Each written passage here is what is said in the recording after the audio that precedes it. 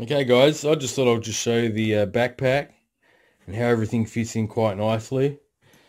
This is the back part of the backpack. It's nice, got nice soft sponge cushions that rest against your back, which is nice. Nice straps with the 3DR insignia on them. And 2 zips. You just undo it from the back, and the back is the lid. Okay, so you got all your transmitter nicely tucked away there. It's got like a Velcro strap so it doesn't move around, which is nice.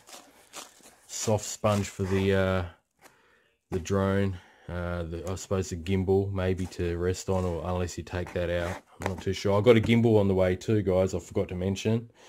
It's coming from up north in Australia, from the same chain of stores that I bought this backpack from, Harvey Norman. There was no gimbals in, well, there's hardly anything in Australia actually at these stores.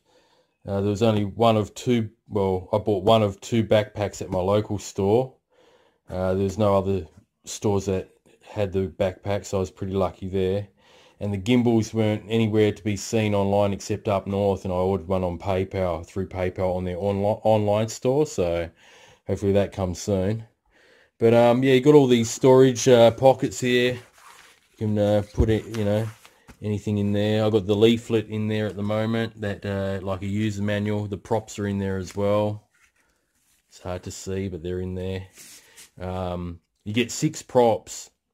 You get 3 of each, so they give you 1 spare of each, which is not too bad.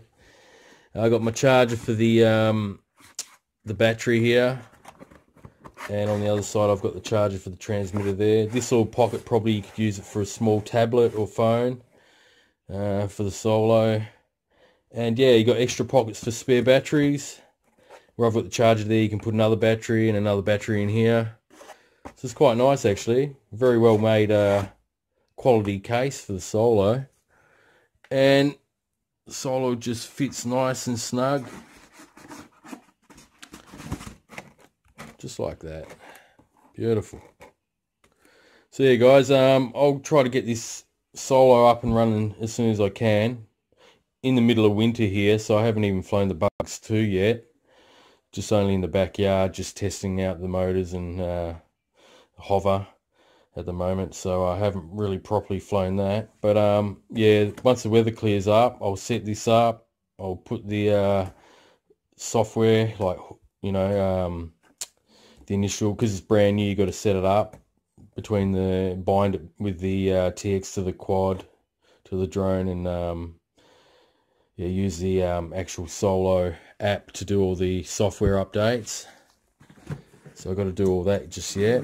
Like I said, I only got this the other day, so, and it's been raining, so haven't been really able to do much else. So yeah, that's the carry case. We'll take that off later. And yeah, quite nice. You've got 2 handles. You've got one on top. You also got one on the side here, so it's easy to carry around. Alright guys, so I just thought I'll make a quick video on the backpack accessory that you can get. It's quite nice. And yeah, I can't wait to fly this beast of a drone. Alright guys, so thanks for watching again, and I'll catch you on the next one. Bye for now.